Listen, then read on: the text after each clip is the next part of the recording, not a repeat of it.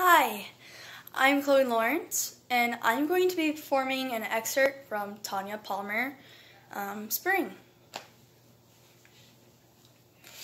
I can help.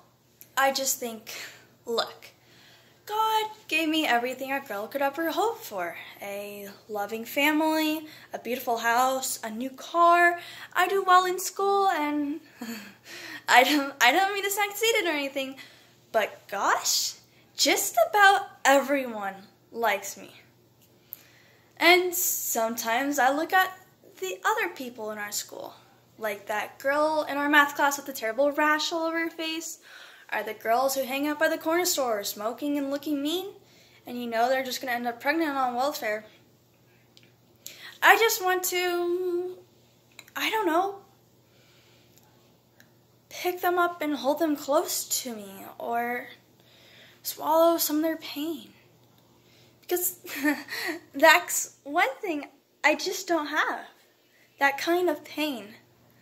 Waking up every day knowing that people are going to stare and turn away, or somebody's going to tell you that you're stupid, or you need to be lifted into your wheelchair. The other night, I dreamt I was paralyzed from the waist down.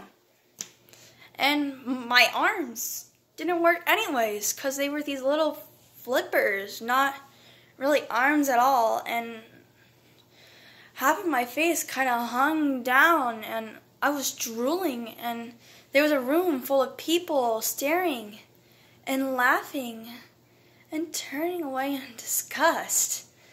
And I woke up feeling peaceful.